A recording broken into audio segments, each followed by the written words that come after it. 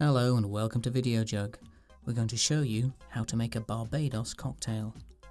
Matildo from Marina Playa in Almuñeca will demonstrate this shaken cocktail. Step 1. You will need the following ingredients and utensils. Ideally, use a 25 and a 50 milliliter measure. Here's a handy list of what else you'll need.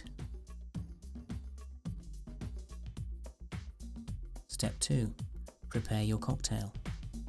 First, chill a cocktail glass with ice as Matildo is showing you.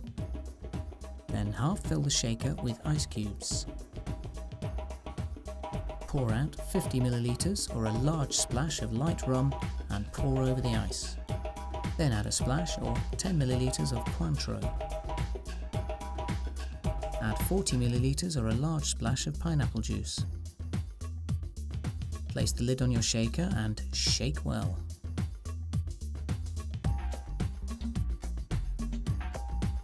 Remove the ice from the chilled cocktail glass and attach a strainer to the shaker. If you don't have one, a sieve will suffice. Strain into the glass. Step 3.